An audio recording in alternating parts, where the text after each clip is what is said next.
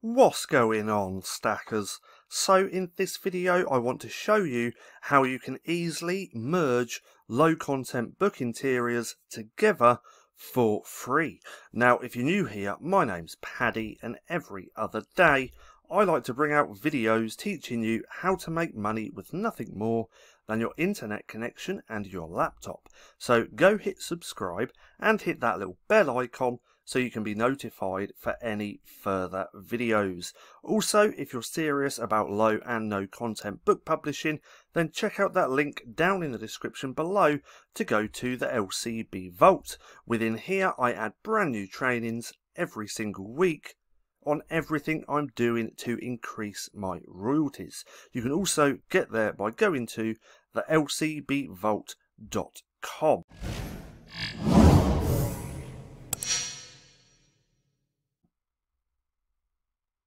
So to start, we are going to need a couple of interiors or a couple of PDFs. So we're going to merge the normal interior and then with the first page where it says something like this notebook belongs to. Well, I'm going to show you how to do this completely for free and it's not going to cost you anything. So first of all, we're going to need a place where we can get free interiors. Now the best one that I know to date is BookBolt. So if you go over to Google, type in BookBolt, you're going to want this first link here. So let's go ahead and click on that. Then we'll let that load up for a second. And then you want to come up to here to Resources and Interior Wizard. Now you don't need a BookBolt account to actually do this. You can do this completely for free. And then we go over to here to Interior Wizard, click on that, and that's going to pull up all these different interiors that we are allowed to use. As you can see, there's some interiors that you can only access if you are a member.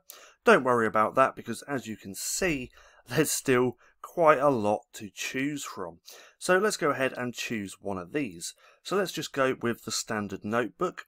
We're going to do, let's say 6x9. We're going to do no bleed because the lines on this don't go right to the edge. The only time you would choose bleed is if your lines or images or anything like that go right to the edge, just like this one. So with this one you would have to choose bleed. This one we don't, so we're going to do no bleed, 6x9.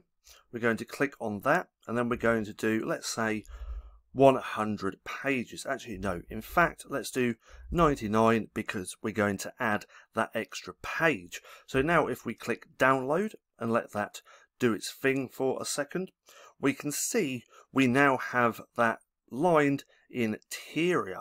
But how do you actually customize this and merge it together with a page that's been customized by yourself? Well, now we're going to want to go to CANVA. So first let's just download this. So let's do lined interior. What's happening? There we go. So keep that as is. So we're going to do that. Now that's downloaded. So if we close that, in fact, let's go to this. Open my folders for a second. For some reason everything's been super slow today, so I apologise for that. Let that load up like that. Let's just go to downloads. Let's click on this so we can pull it up. Give that 2 seconds. Go, so there we go. Oh no. There. So this is going to be a 6x9, we know that, but if you ever have an interior and you don't actually know what the dimensions are, if you come to File up here, come down to Properties just there, then it's going to tell you exactly what that is. So this is, why does that say 5x8? Oh, because we didn't change it there. So in fact, let's do that again, 6x9, 99, and then download. So that's exactly the dimensions that we're going to need right now. So we are going to do the 6x9, so just forget about that one. So let's go over to CANVA. We go here to custom dimensions. We're going to change that to inches, just there. And then we're going to put the 6 by 9. And then we're going to create new design. That's going to open up into a new window like that, and here is where you can customize that first page.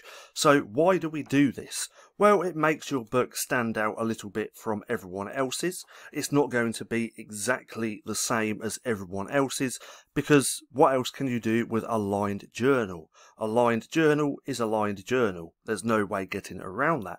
But you can customize that first page. So now if we go to text and we go to add a heading, we can put this journal belongs to, then we can click enter, do that, and then just move that up a little bit. So we can move that to there, make sure it is centered. We can mess around with the font as well until you find something that you like. I suggest just using a sans because they're nice and clean. So if we go down to here, we could use Arimo, something like that. And then you could also do something like this. So we duplicate that. We can put copyright, and then we can get the copyright symbol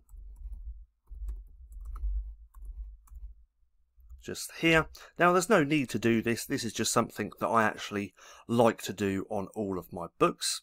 So where is it? Let's click on that. Let that load up for a second. Just grab this one, which is just there. I can never remember what it is on the keyboard, so let's just do that. Copyright. Put that there. Then it would be your pen name. And then you can put all rights reserved. Like so. And then we'll make that a little bit more like that. Do that. We could also change the font on that. So let's go to, let's do another sans. Like so. Let's take that one. There we go. Make that a little bit bigger. Now make that a little bit smaller. Put that down. And now drag that down to there. So now we have a first page. So now I'm going to download this as a PDF. Click download, and now we're going to want the free PDF merger. So if we go over to Google and then type in I love PDF merge, it's going to be this first one just here. Now over the last year I've used a lot of different mergers. This one I love. I just prefer this over all of the others. So let's do that. Then we're going to add that 6x9 that we just downloaded. So let's go to there. In fact, I don't think it's there. Oh, there it is. There's the 6x9. Let's just do that because we don't want that 5 times 8. So we got that 6x9 now. Let's go back over to here. Add that 6x9. So let that load up again. Go to there, and then we're going to add another file, which is just here, not that one.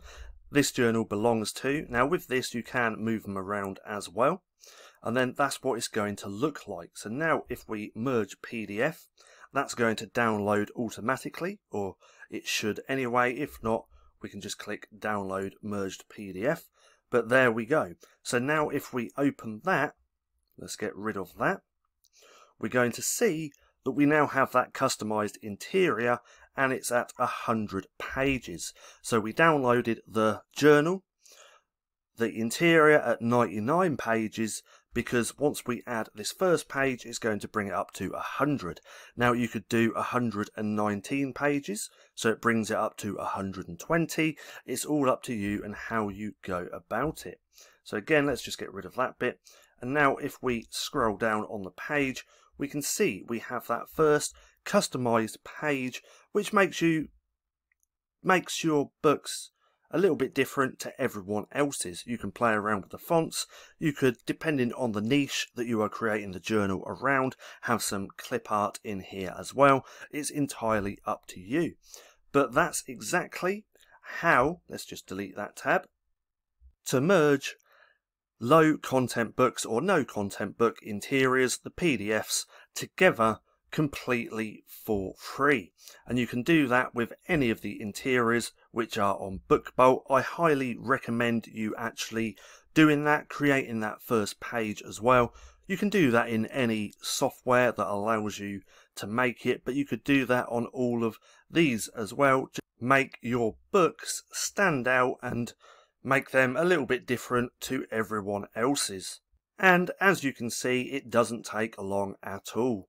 Now, I hope you enjoyed the video. If you did, don't forget to give me a thumbs up. Also, go hit subscribe and hit that little bell icon so you can be notified for any further videos. That being said, I've been Paddy, this has been Stacking Profit, and I'll see you again soon.